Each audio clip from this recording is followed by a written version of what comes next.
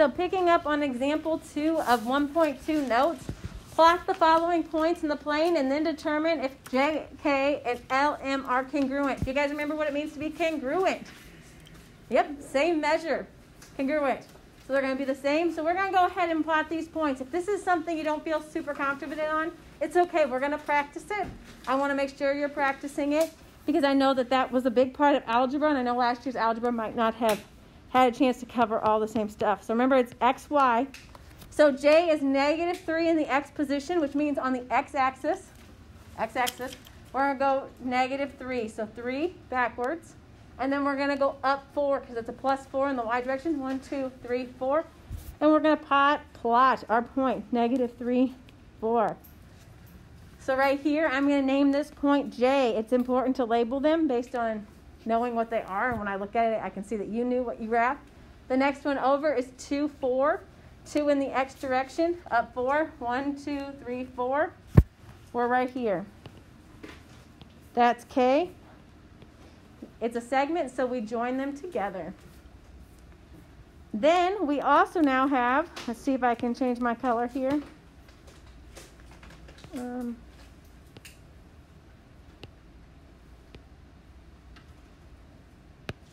We have LM. L is 1, 2. So you go 1 in the x direction, up 2, 1, 2. And then you have M, 1, -2. 1 in the x direction, -2, down 2. We plot that point. We connect it with our line segment. Sorry, hon. Okay. I didn't label either of them, which would make this incorrect. LM. We need to know if they are congruent, which means we have to know how long they are. We have an advantage. As of right now, these lines are parallel to one of the axes. This one is parallel to this axis, and this one's parallel to this axis. We don't have a slope that's not 0 or undefined, which means that we can count it by just counting. 1, 2, 3, 4, 5. Over here, we have 1, 2, 3, 4. I must have done something slightly wrong. I went down too far, guys. I'm so sorry. I went down 1 too far. It was -2. It should end right here. So if you're basing yours off mine, please fix that. I went down 1 too many. It needed to go up to -2. And so we end here at 1, 2, 3, 4.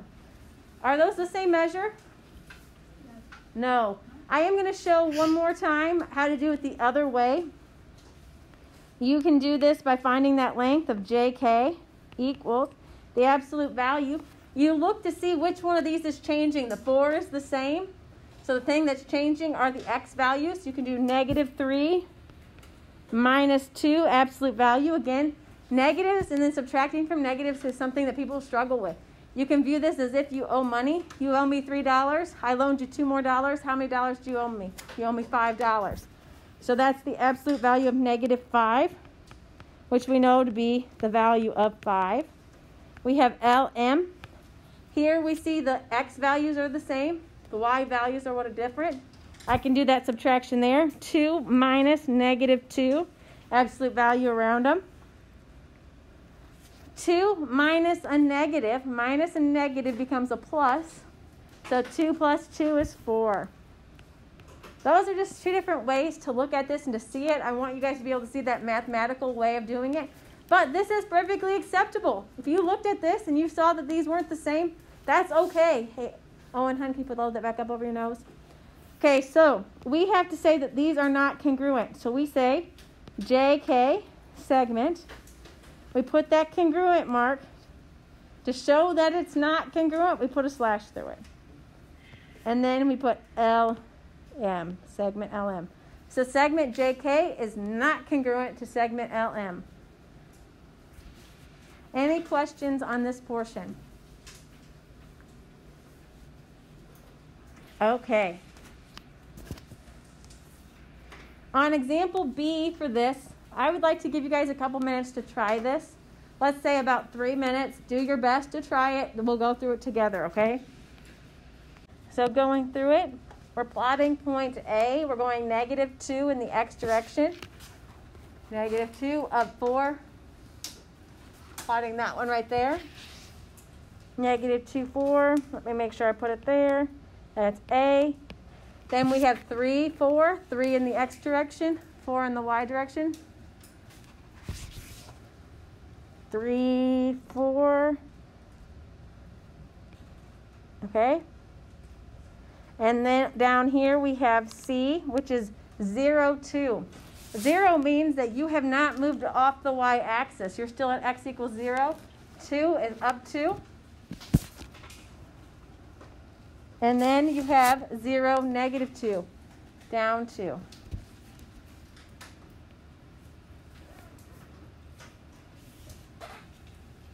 Okay, so that was C, D. Again, we can count these. 1, 2, 3, 4. 1, 2, 3, 4, 5. We were not too imaginative with these examples, were we? The exact same lengths. So we could say that AB, segment AB, is not congruent. That's a terrible congruent sign. Let me try again. Not congruent to CD. Again, I can verify this mathematically. We see here that our y's aren't changing, so the thing I'm working with are my x values. So I have AB equals the absolute value of negative 2 minus 3. Gives me absolute value of negative 5, which we know to be 5. And then CD equals, our x's aren't changing, they're both at 0, so I have just the negatives, or just the y's, I mean. So 2 minus negative 2. Subtracting a negative 2 is the same thing as adding, and once again we get 4. I wrote the number 4 here on my page. I'm erasing that. That should be a 5, and this one should be a 4. That should be a 5. This one should be a 4. So we see that they are not congruent. Any questions here? So when 3 points are collinear, what does collinear mean? Yep, they're lying on the same line. You can say that 1 point is between the 2 others. So when there's 3, one has to be in the middle, right? So point B, in this example, all 3 on the same line. Point B is in the middle of A and C. Point E is not between these points because they're not collinear. It's off to the side. So they're not collinear, so it's off to that side. So E is not between D and F. Do you guys have any questions here? Do you need another second here, or can I switch our slide? Okay. The segment addition postulate. You have just a little bit right here. You're filling in 2 different parts. There, these portions right here. That looks slightly bolded.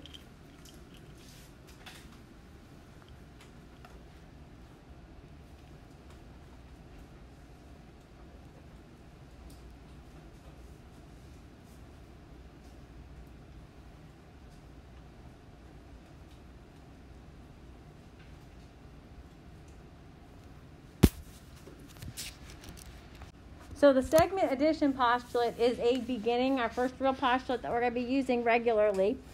And it says if B is between A and C on a line, then AB plus BC equals AC.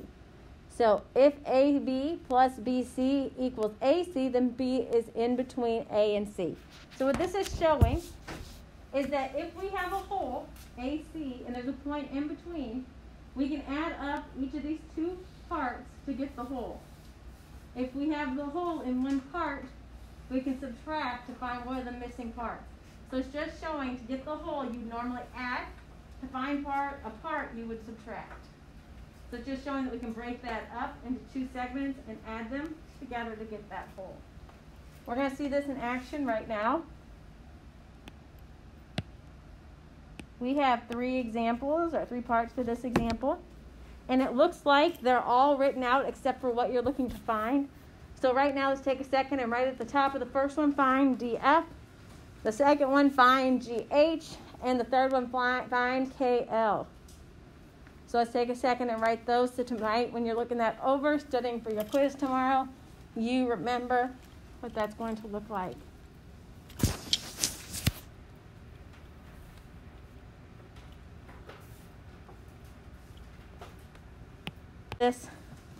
I'm showing this the mathematical way where we're plugging in a formula. Okay, so I'm going to show you our whole segment is DF. So I'm going to start there. And I'm going to say DF, if I can write, let's see, DF equals, so the distance of DF equals the sum of its parts. The first part it has is DE. And the second part it has is EF. Okay? Do you guys see where I got that? Does that make sense? Okay. So again, I just did the whole thing equals the sum of its parts. So the two parts we have. Now I'm going to substitute in what I know. What I know is that DE is 23 and that EF is 35. I know it because they're listed below those sections. Oops, sorry. Now they said what we're looking for is DF. Well, this is already set up nicely to be able to find DF, where all I have to do is do the addition. 23 plus 35. Again, if you guys need to use a calculator, that is okay. Can somebody tell me what this value is? Gianna? 58. Yep, 58. India, hun.